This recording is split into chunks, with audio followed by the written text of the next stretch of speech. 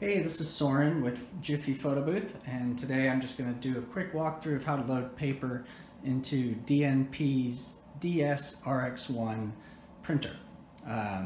Basically what you get in a box of paper is ink on a ribbon, on 2 spindles, and a roll of paper. And you get 2 of those per box. It's about $200 a box, and each roll gives you 700 prints or 1,400 double strips. So if you see that ribbon light blinking, that means you got to change the paper and the ink. You change them both at the same time always. Never mix and match.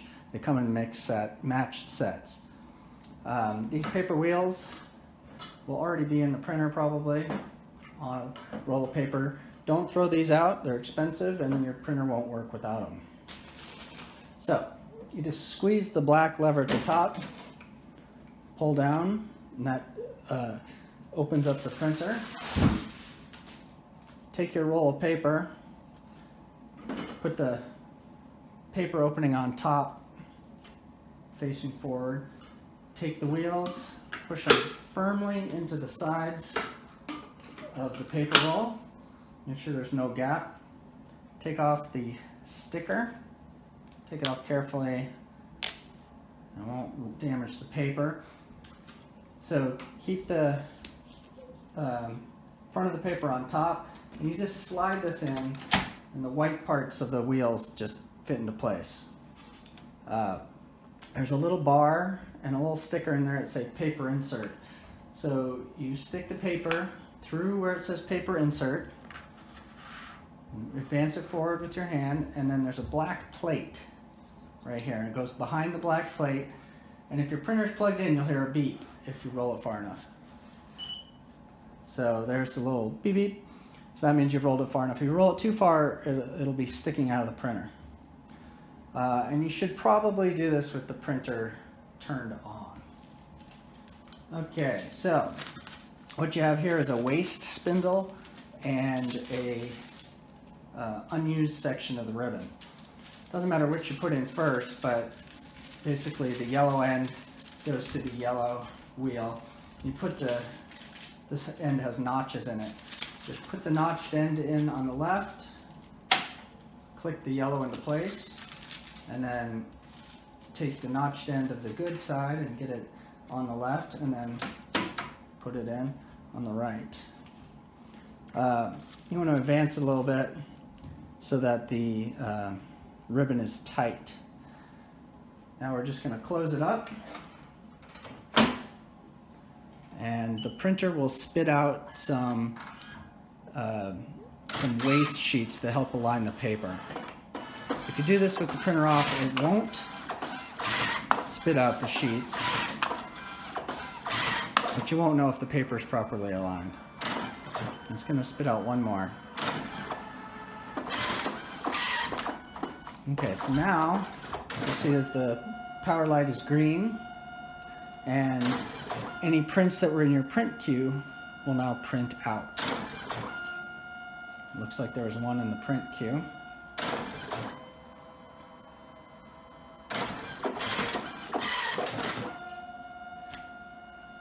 Looks like there's 2 in the print queue.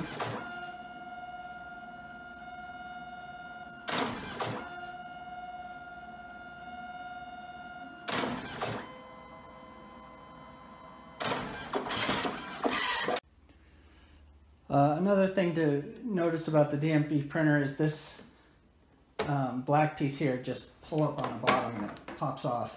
This is where the waste strips are. So after every print, it makes a very thin waste strip. Make sure you empty this container before you travel with it so that the waste strips don't get caught up inside. Okay, so it's empty, and you just put it in top first and then pop it in the bottom. After travel, you might want to open up this printer and make sure that the ribbon isn't loose. If the ribbon's loose, it can tear, so just advance the ribbon a little bit. Make sure it's tight before you start using the printer. And this side is going to get bigger and bigger as the prints are made, and this side of the ribbon is going to get smaller and smaller. And if your ribbon tears, You can literally just put a piece of tape on it and advance the wheel until the tape's on the waste spool, and then just keep going. You can remove rolls of paper, but keep them matched with the ink for later use. Like I said before, don't mix new paper, old ink, or old ink and new paper. It just causes problems. If you open up your control panel on your computer, I like to go up here to View By in the upper right and make sure it says Large Icons. Then you'll get more of the options here. Then you can go to Devices and Printers, and hopefully your DSRX1 will pop up here, either DSRX1 copy 1 or copy 2 or the original DSRX1. Plug them into different USB ports, seems to create new copies. But go in here if your photo booth isn't working, and make sure that it's set to be the default printer. If it doesn't have a green check mark on it, you might want to right click on the printer and choose Set as Default, which is the second option there in Windows 10. But let's go into the printer driver. So right click on your printer and go to Printing Preferences. Not printing properties, that brings up something different. Orientation, this printer is backwards compared to most printers. Portrait is best for printing full 4x6s sideways, and landscape is best for printing like a standard double strip from a photo booth. You can set it here to print more than one copy, but generally one is enough. Go to the other settings you want to be aware of are the advanced, but under the advanced button here, you can choose the paper size, but mostly in photo booths you're going to be using 6x4. They have 5x7 listed in here and things, and I don't even think they make 5x7 paper for this printer. But down at the bottom of the advanced setting is the 2-inch cut.